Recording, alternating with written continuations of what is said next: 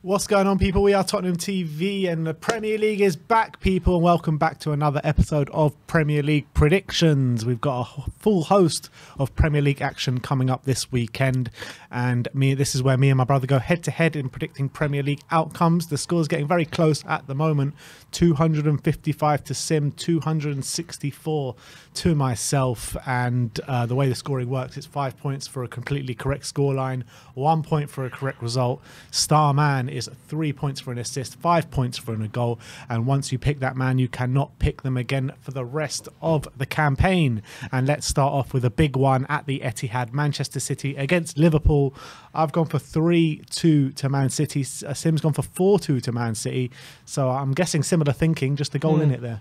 Yeah, pretty much. I think it's going to be an open game. I think Liverpool are starting to play better than they had been for a lot of the season, and results are starting to get better, but their away form is still a lot to be desired. Obviously went to Bournemouth, I know, and lost 1-0, albeit they did miss a penalty during the game. I think Man City at home at the Etihad are usually all good for a victory, and I do think Liverpool will kind of play into their hands a bit, but I do see it being a very, very open game, albeit Haaland might be missing, so how much that affects them remains to be seen, but I do see a lot of goals, and I think Man City will come out on top given the home advantage. Yeah, it's usually a really good game when these two face each other, no matter what form either side are in.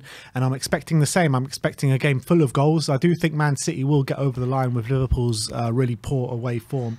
But I do think Liverpool will turn up somewhat and score some goals. But I just think Man City will be a bit too strong at the Etihad here. So I've gone for 3-2. Sim's gone for 4-2. Let's move on to Arsenal against Leeds at the Emirates.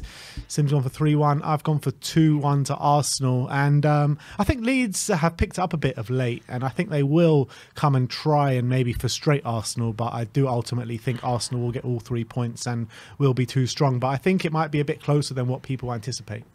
Yeah, with Saliba missing, I do see Leeds maybe having a bit of joy in the counter-attack, but I just think Arsenal at home right now are just in imperious form. They can't be stopped with the likes of Martinelli and Saka and Odegaard linking up so well. Obviously, Jesus coming back into the side now, so I'm going to find it very difficult for Leeds to keep them out. So that's why I'm going for 3-1, but I do see Leeds causing them a bit of trouble going the other way. Next up, Bournemouth against Fulham. I've gone for 1-1. Sim's gone for 1-0. What's your thinking behind this one? I think Bournemouth at home have started to turn up a bit. They beat Liverpool in their last home game 1-0, and it was a very impressive victory. And they're actually quite tough to play against at home. They're very compact, and they can be hard to break down. And I think I can see them frustrating Fulham. And actually, they've got now since January with Traore and Utara, they've got some decent players on the breakaway, and they're starting to hurt the opposition a bit more. And if they can keep things tight against a Fulham team who, yes, are having a good season, but I can see them getting a bit frustrated by this Bournemouth side. And I've gone for a 1-0 win to Bournemouth. Yeah, I've gone for 1-1. I think that Bournemouth at home, I mean, they've only lost one game in the last 4 home games against Man City, which was a 4-1 defeat. The others was 1-1 against Newcastle, 1-1 against Nottingham Forest, and a 1-0 win against Liverpool. Fulham, on the other hand, they're actually having a bit of a tough time of late. I think they've lost 3 on the trot, albeit against good opposition, all 3 of those games. But I can't really split these two sides. I think Bournemouth are going through a bit more of a positive momentum at the moment. But they are coming up against a very good Fulham side. So I've gone for the split the spoils at 1-1 in this game. Next up is Brighton against Brentford in a big, big battle. Well, some would say maybe even the battle for top 4, battle for Europa League, battle for Conference League. But it's definitely a battle up in that sort of region. We've both gone for draws here. I've gone for 2-2. Sim's gone for 1-1. And I think it's going to be a really good game of football, a real open game of football with quite a few goals. And I've gone for 2-2. Yeah, I think that Brighton and Brentford have 2 very different approaches, but equally impressive, and 2 very different tactical setups. And it's going to be interesting to see how they come up against each other. I do see them cancel each other out. I think Brighton will play their nice football, but I think they'll struggle to really break down a very solid and organised Brentford side.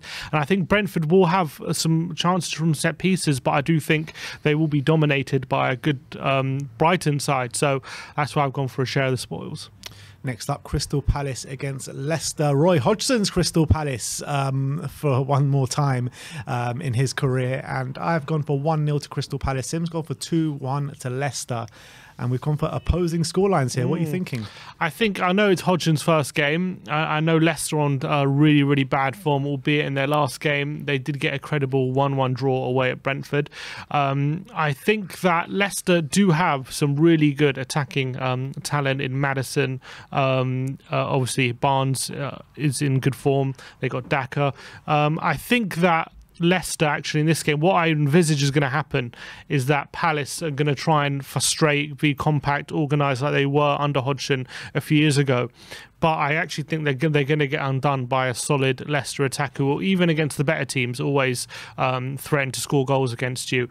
And I do see Palace obviously getting a goal in Hodgson's first game, but I actually see them coming unstuck in their first game. Maybe I see them getting the lead and actually getting sitting back a bit too much and inviting Leicester on too much to them, and Leicester getting to overcome them. So I've gone for 2-1 to Leicester. I actually think Roy Hodgson's going to do a bit of a job on Brendan this weekend. I think even before Roy Hodgson came in, Palace was still doing well at home. You know, they weren't winning games, but they weren't losing too many games at home, that's for sure. I think that's 4 draws in their last 5 home games or something like that. And I think they will set up to frustrate Leicester. I completely agree with that. But I do think they have the firepower on the counter-attack to hurt Leicester as well. So I think both these teams have fairly good attacks, but Leicester just not showing it at the moment. They are just on disastrous form, and I think I see it carry on here with a very resolute Leicester side under Roy Hodgson, I think, at Selhurst Park. So I've gone for 1-0 to Crystal Palace. Next up is Nottingham Forest against Wolverhampton. I've gone for 1-1 here. Sim's gone for 1-0 to Nottingham Forest. And Forest, look, they've been really good at home this season, maybe have stuttered a bit of late.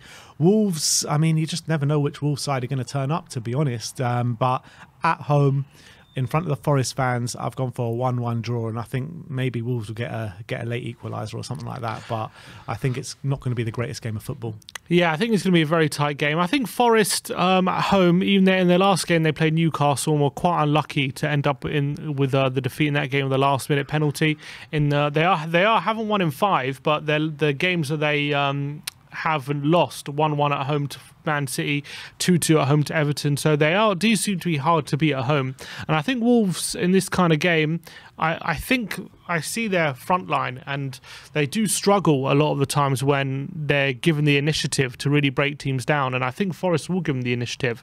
And I see them frustrating Wolverhampton Wanderers. And I also see Forest at home grabbing a moment of quality and just coming away with it. So I've gone for 1-0 to Forest. Next up, Chelsea against Aston Villa at Stamford Bridge. I've gone for 1-0 to Chelsea. Sim's gone for 2-1 to Chelsea. And why have you gone for 2-1 to Chelsea? I think Chelsea are starting to turn it around a bit. I think that they're starting to find their feet a bit under Graham Potter, and the performances are definitely improving, especially at home. They're starting to score goals. They did draw last time out at home to Everton 2-2, albeit they probably should have won that game. Obviously, they beat Dortmund 2-0 fairly recently in the Champions League.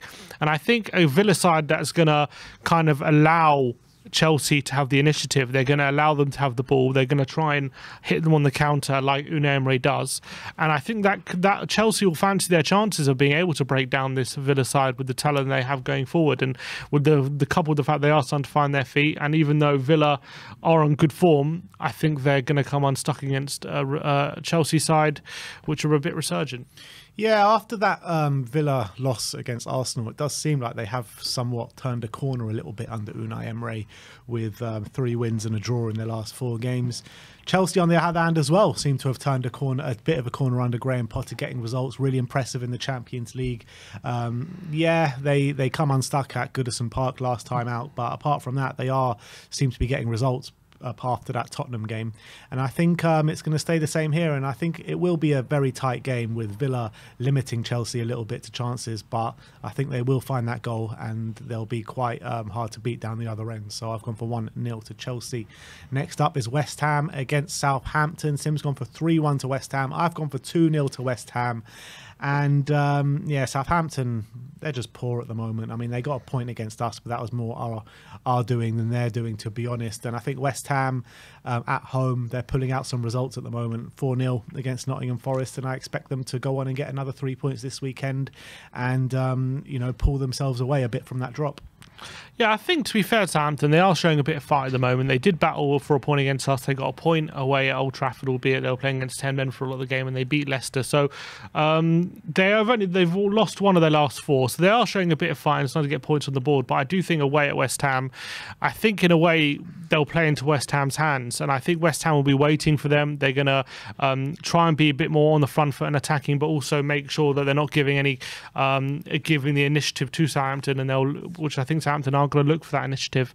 And I think that the physicality of West Ham will be too much for this young Southampton team. And I think when West Ham need a result at home like this against a relegation battling team, more often than not they'll pull out the bag. And I think they know how to get results when they really need to. This West Ham team, especially at home. So I think they will be that will be the undoing for Southampton, and 3 points for West Ham. Next up is Newcastle against Manchester United. Tim's gone for 2-2. I've gone for 1-1. And, you know, Man U got a lot of problems this weekend. Potentially Rashford out. He's a doubt. Casemiro's out suspended. Newcastle, you know, they seem to have turned it around a little bit as well. Isaac's really in form. But I can see the Newcastle setting up for straight Man United and it only being a 1-1 game. Yeah, I think... one sec. I think that it's going to be quite an open game in this, because they're both kind of in the top 4 battle at the moment. They're both in the race, and Newcastle turned the corner a bit, so I think spirits will be a bit higher going into this game at St James's Park. Obviously, they're going to want revenge for the Carabao Cup final, but with the way United play, quite open. United like to play obviously expansive football. Newcastle are a bit different in that aspect. They're very well organised, hard to break down, but kind of don't. Their 4 players at the moment. Isaac's really on good form, but I feel like their 4 players at the moment, Almiron kind of, as the goals are drying up for him a bit. So Maximan doesn't seem to be getting the goal contributions. So very reliant on Isaac. So I think with the fact that Newcastle at home will mean they'll probably loosen the shackles a bit and go a bit more attacking. That would suit Man United to like a bit of an open game. But I see the goals being shared in this one, 2-2. And moving on to the last game of the weekend, which is Everton against Tottenham Hotspur at Goodison Park. Sim's gone for 1-0 to Everton. I've gone for 2-1 to Spurs. And my thinking behind Spurs winning, I mean, I was deliberating between 2-1 to Everton or 2-1 to Spurs for quite a while, and I stuck with 2-1 to Spurs just because I feel like the shackles might be off a little bit with Conte gone. We heard a lot of discontent under Conte, none of the players really playing for him, and I feel like that could bring a bit of a good atmosphere in the dressing room, or a better atmosphere in the dressing room, should I say. And I think Spurs might go on to nick this game 2-1. And I remember when Jose was sacked and Mason came in there, it kind of gave a similar effect and we won the next game. So I'm going for it to happen again. I think that all might be true, but the one thing that has me thinking that Everton are going to win this game is I'm thinking, who's going to want it more? Who's going to be up for the fight when those big 50-50 challenges come in, and it's about who's more aggressive, who wants the ball more. I just think Everton are going to win. It all ends up, and I think that they're going to be more aggressive than us. They're going to be trying to physically dominate us. They're going to give us possession and ask them to break them down. And it's going to be about who's going to be up for it, who's going to have those second balls under the lights on a Monday night. I think Everton at Goodison Park under Sean Dyche have been fairly good since he's taken over. And I just think they're going to want it more. And I think this Tottenham team is going to buckle when the going gets tough. So I've gone for 1-0 Everton. All right, interesting stuff. And the star men, Sim's gone for Kai Havertz. I've gone for Danny Ings at home to his old club in Southampton. So I said West Ham were going to win 2-0, and I think Danny Ings will be central to that. Yeah, I was just thinking of a striker who's guaranteed to start, and I think Chelsea at home to Villa, I think Havertz will get the nod. He's in good goal-scoring form, so I've gone for him in this one. Yeah, at this point of Predict the Prem, at this stage of the season, it's just about getting someone who plays. Yeah, exactly, someone who's guaranteed to play because you need the points at the moment. Yeah, so that is our Predict the Prem for this week. Let me know your predictions in the comment section below. Let me know your star man in the comment section below, and let me know who you think is going to come out on top this week, me or Sim, in the comment section below. Thank you everyone for joining us today. Like, subscribe and comment, and as always, come